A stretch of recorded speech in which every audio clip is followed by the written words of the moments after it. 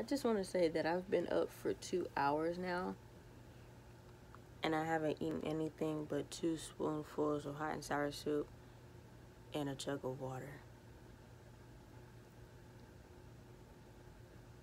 Hey everyone, my name is Ty Renee. You can call me Ty, and welcome to my channel.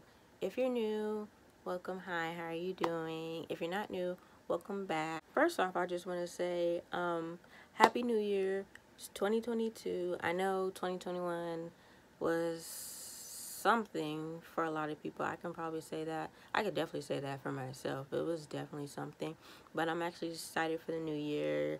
You know, we have a new set of 365 days ahead of us, and a lot of us have a whole lot of goals that we want to accomplish. And I know you all have accomplished a lot in this past year. I can say so for myself, at least. Not too much, but I mean, I'm not going to get my whole life together in 1 year, but I know for me, at least, I've gotten some stuff done, and I'm proud of myself. And whether you've done very little or something mid, or if you've done a lot this year, I want you to give a pat on your back, because I want you to be proud of yourself. I don't want you to look down upon yourself and feel like you haven't done nothing. If anything, the best thing you could have ever done for yourself this year was wake up. That's the best thing anybody could ever do. So for this video, I'm actually going to be doing unpopular Kingdom Hearts opinions. Now, I use Twitter a lot, and I noticed I've been on Kingdom Hearts Twitter. Well, I've been on Twitter in general since, like, I'm going to say, like, April of 2020. And I joined Twitter specifically for, like, Kingdom Hearts and Disney related stuff. Sometimes I dabble in a little bit of Final Fantasy 7 Remake, to be exact. I dabble in that sometimes. But I've been on Twitter for almost 2 years, and I notice a lot the Kingdom Hearts community likes to come together every once in a while and ask, like, okay, what are your unpopular Kingdom Hearts opinions? And a lot of people put them on there. But I realized I don't know when's the next time they're going to do that. And I just don't want to sit here waiting and waiting and waiting for someone to bring it up so then we can have the discussion all over again. And I have a YouTube channel, so I was like, you know what? I'm going to just give you all my unpopular opinions right here, right now. I actually put a poll up on my Twitter, and by the time y'all see this, like, the poll will be, like, expired. So I was like, do you guys want to see me talk about my unpopular Kingdom Hearts opinions, or talk about what I would like to see in the future of Kingdom Hearts? And y'all said unpopular KH opinions, so we're going to be doing that. Y'all going to get the other video with what I want to see in the future of Kingdom Hearts very, very, very soon. But for now, we're going to talk about my unpopular Kingdom Hearts opinion. Now, before I actually get into my unpopular opinions, I want to give out a disclaimer and let you know that there will be spoilers.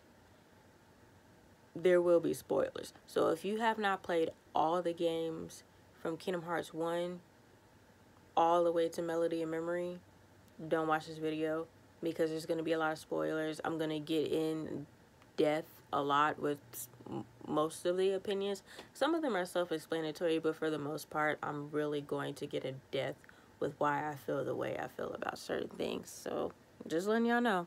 So the first thing I actually have on my list is I don't like Larxene at all. I don't like Larxene not one bit. And I say that because of Chain of Memories. If y'all know me, y'all know that Naminé and Riku are my favorite Kingdom Hearts characters.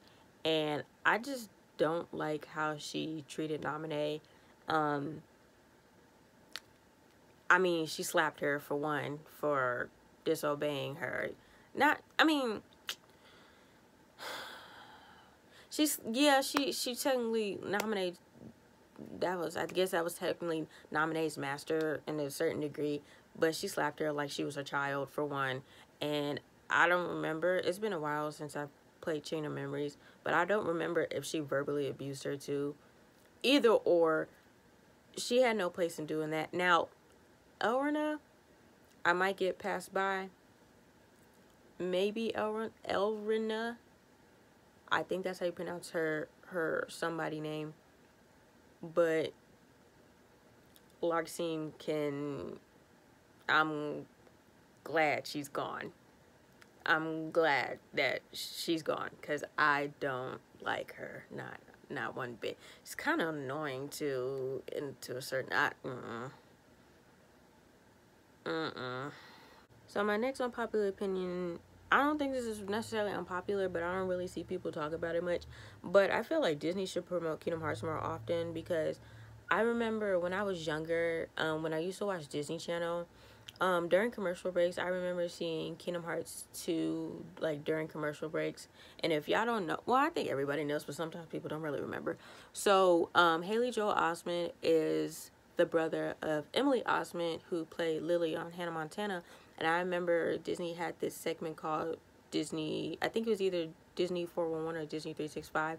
And they would basically talk about like upcoming movies and stuff, like people on the red carpet and things of that sort. And I remember they were talking about Kingdom Hearts 2 on the red carpet, and it was Emily Osment. She was saying like how she's happy that her brother was like in this, and like jokingly, oh, Haley doesn't let her like play Kingdom Hearts and stuff like that, video games or whatever.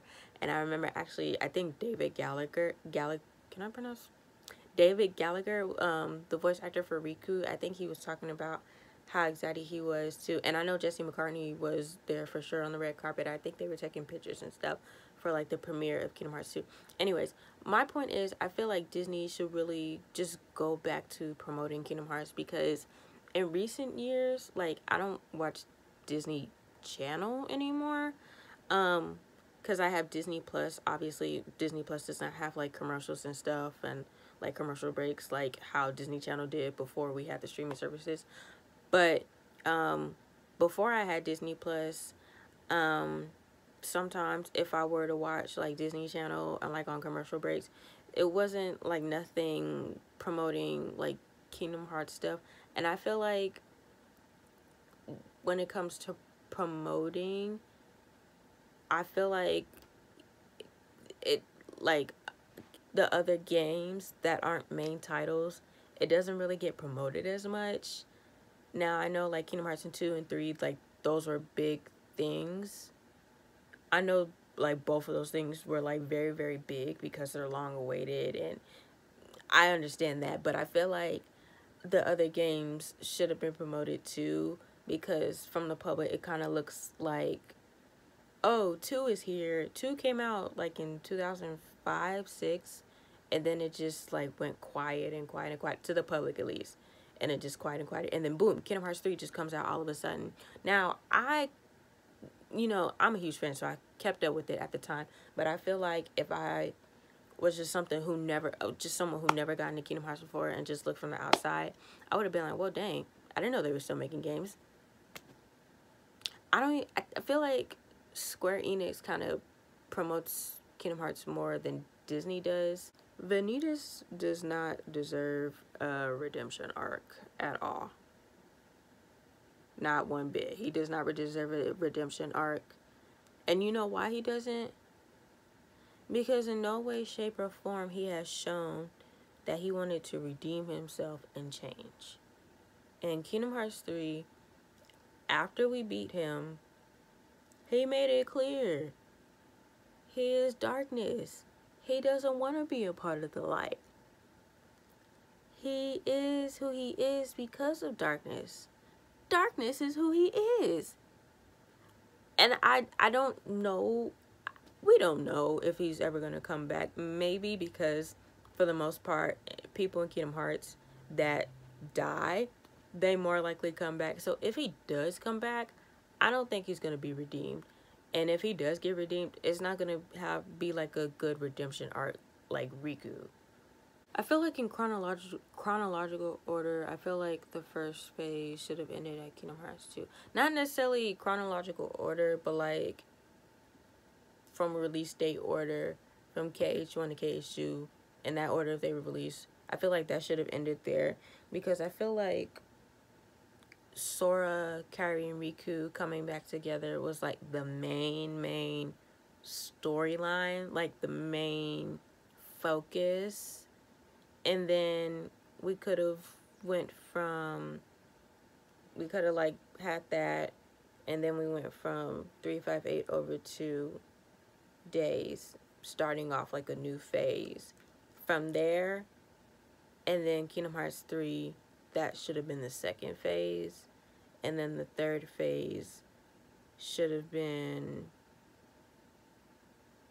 Remind. And we're currently, what's the latest game that came out? Was it Dark Road or Melody of Memory? Melody of Memory. So I feel like now we could have been in the third phase, because I feel like Sora, Kairi, Riku coming back together was like a completely different storyline. And then touching on Xehanort and the Keyblade War, completely different topic, completely different focus. And now this new focus of Sora, bringing Sora back into his world. I'm trying to look at this camera. Completely different focus. So I just feel like it should have been broken down. I know there's subplots. I know that exists. A lot of y'all are going to be like, there's plots within the big plot. I understand that. But I just feel like, the whole one phase we have now were like 2 big main plots. And that's a lot to take in. And I just feel like we should be in the third. I'm not complaining, but I just feel like now this phase that we're in now should be the third phase. Naminé does not need a Keyblade at all. And she is my favorite character. I love her every time I play a game. I always look forward to seeing her. I love her with all my heart. I love her. I do. She does not need a Keyblade. Why does she not need a Keyblade? Because she has powers. And I feel like her powers, I feel like we haven't seen her full potential with her powers. And I feel like in this next era, we're really going to see what she's really capable of. And it's not necessarily with fighting, but just, I don't know what it is. I just feel like with her, I feel like she can really be at use. And she can have a really good storyline without physically fighting. She's been good throughout these past games. And guess what? She hasn't been like physically on the battlefield fighting. And I feel like there's more to her. But giving her a Keyblade is not going to build her character. It's not. You know why? Because this is what's going to happen. In my opinion, here I go with this in my opinion. So what I personally feel is going to happen is that if she is given a Keyblade and she still has her powers, a lot of people are going to complain about it. A lot of people are going to complain because I feel as if people are like, well, why did she get 2 different abilities? And why did she get powers and a Keyblade? Does that mean everybody else get powers? And then it's just going to be a whole mess.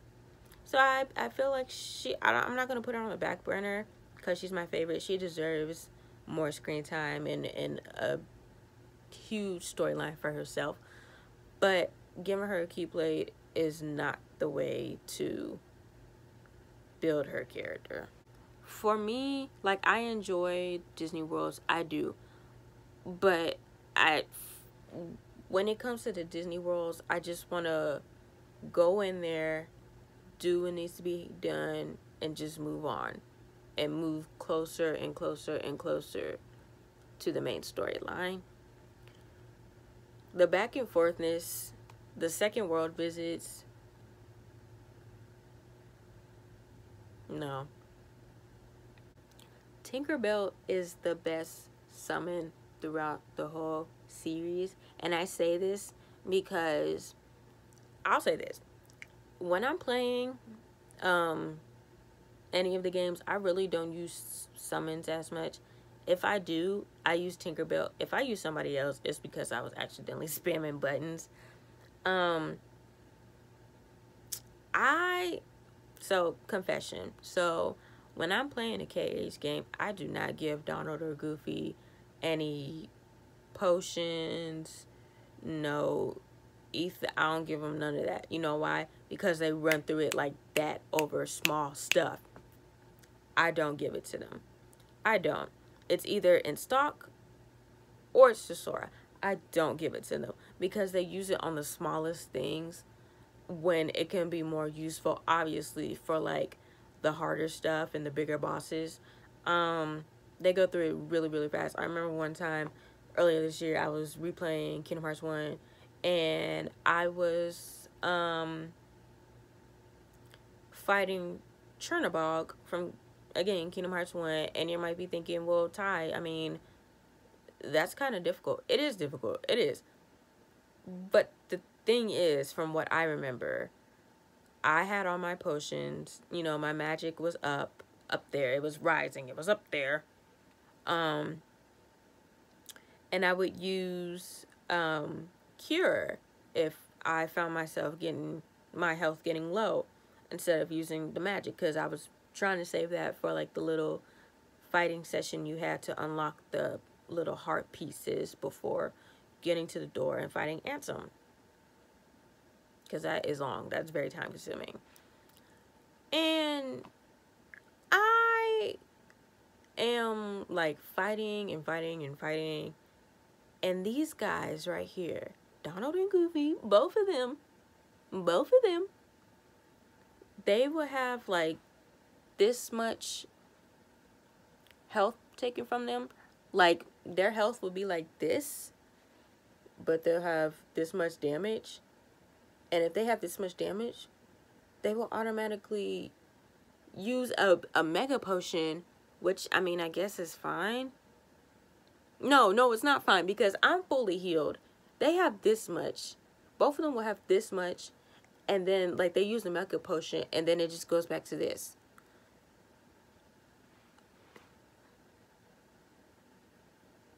Do I really need to explain?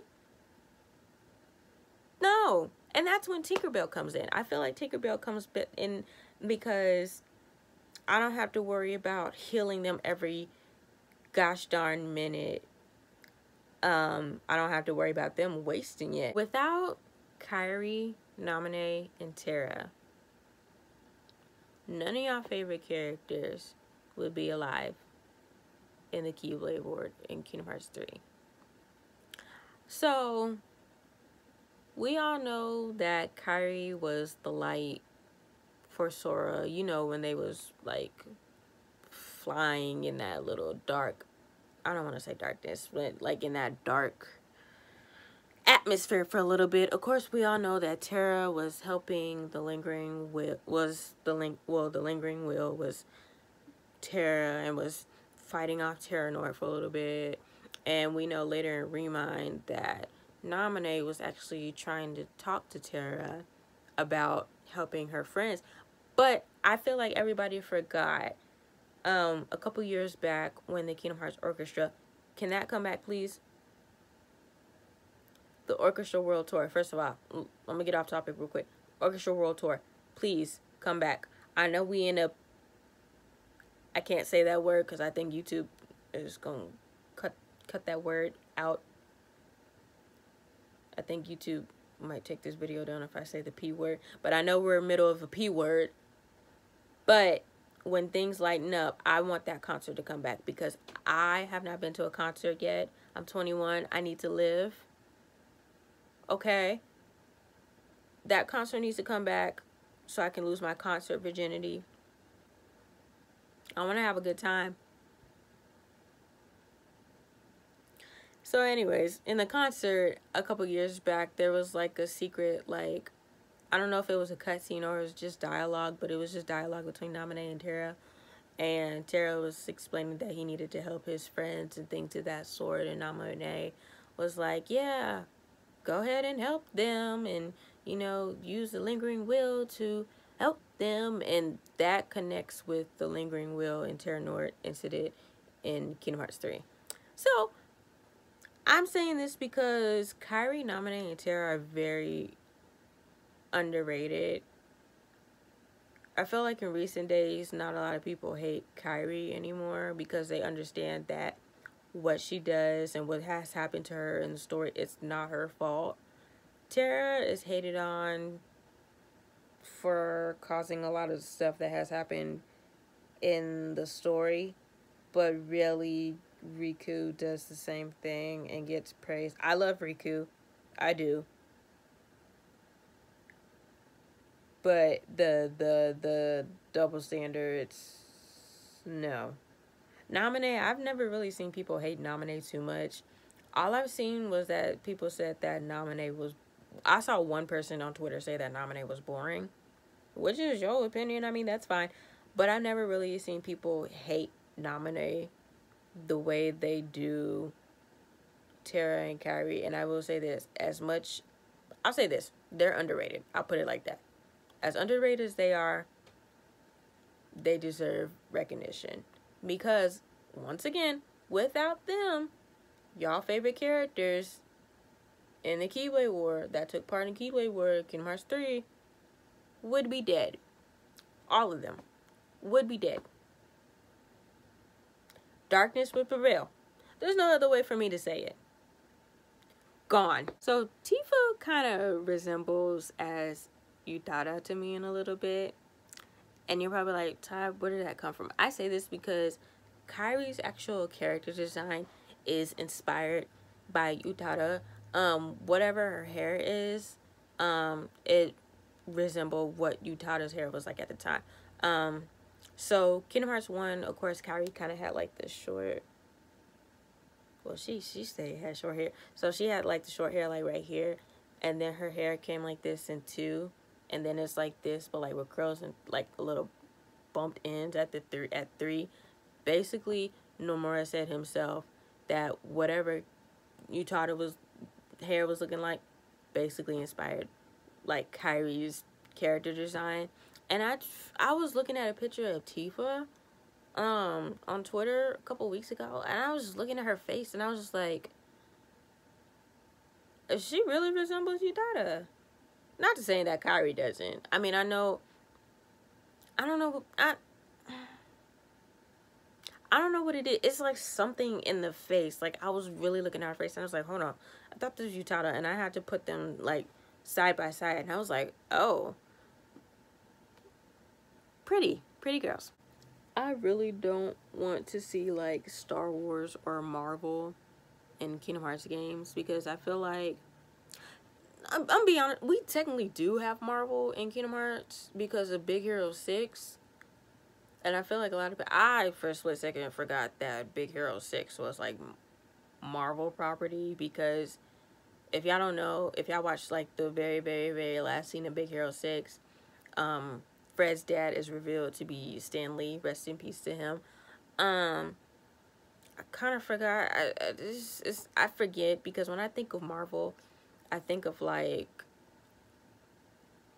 obviously like Iron Man, Thor, Hulk, Spider-Man. I like, what was her name? Black Widow. Like I think of things like that, and I just don't think, I just feel like those are two different universes with Star Wars. So I just feel like Kingdom Hearts, Star Wars, and Marvels are like 3 different universes. And I just feel like Star Wars and Kingdom Hearts, like, and Marvel won't really fit into Kingdom Hearts really well. So I think it's best if those two stay over there, and Kingdom Hearts right here. Yeah. Anybody that died in the Keyblade War in Kingdom Hearts 3 does not need to come back. Except for Larxene, Lucier, and Marluxia. Because we know that all the nobodies have like a somebody form. We've seen almost everybody's form except for theirs and Demyx. We don't know who they are. I'm honestly surprised that no one has said this on Twitter or anywhere else on social media. If we get a Kingdom Hearts TV show, I only want it to be about Sora, Kairi, and Riku as kids, living on the island and just their day-to-day life. And I want this show to be exclusively on Disney+. So for the spells, Confusion, Bind, Poison, Slow, and Sleep Cells from Breath by Sleep need to come back.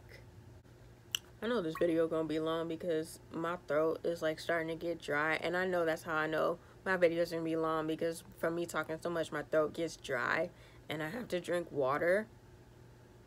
I really hope this ain't gonna be an hour-long video, because I know y'all not gonna sit through this. This reminder, drink water, please. drink your water, put some ice in it, put some, if you don't like plain water, put like lemon water in it, some like strawberries. It'll be like infused water, and it's healthy and it's sweet.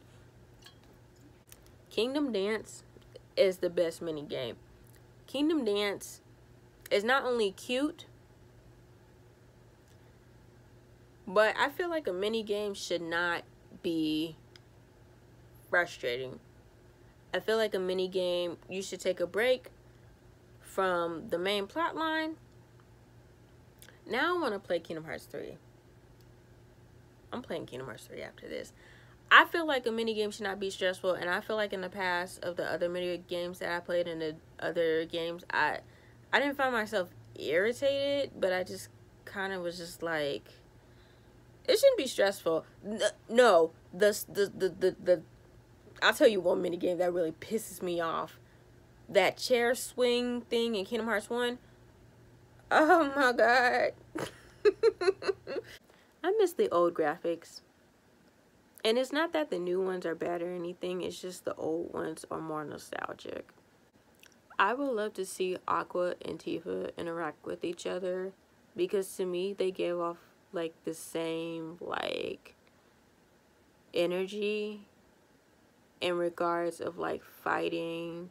I feel like they're very sweet and kind, and I just love to see them together. Like, I feel like Final Fantasy VII Tifa and Kingdom Hearts Tifa are kind of like two different things in a sense, but I would love to see them together, just like fighting with next to each other side by side, by like against like, I don't know if I'll say Sephiroth, because Sephiroth is hard, but just like somebody. But I just want to see these two girls interact with each other. Now I would definitely love to see Aqua and Larxene in a fight.